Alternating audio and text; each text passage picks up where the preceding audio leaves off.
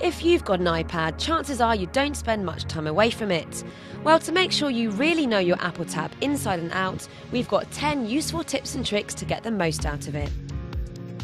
To cut, copy and paste text, tap and hold and you'll see blue markers appear. Move them to where you want and tap copy, then press and hold to paste. Choose what the side switch does by going into Settings and then General. It's set to Orientation Lock, but you can also have it as mute. Never buy a digital photo frame again, use your iPad instead. When you wake it, tap the button with the flower on and you'll see a slideshow of your pictures.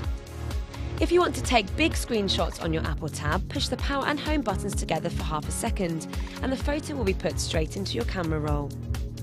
For speedy web page scrolling, tap the title bar once and you're right back at the top of the page.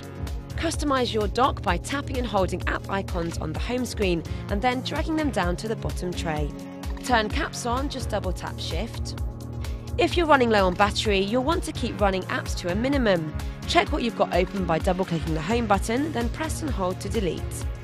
It's annoying having to go to the second page of the keyboard to find an apostrophe. Simply press and hold the exclamation mark to bring up a magic one. To quickly get to Street View in Maps, you need to have a red pin on your screen, then click the red and white person icon. For even more iPad tips and tricks, visit techradar.com.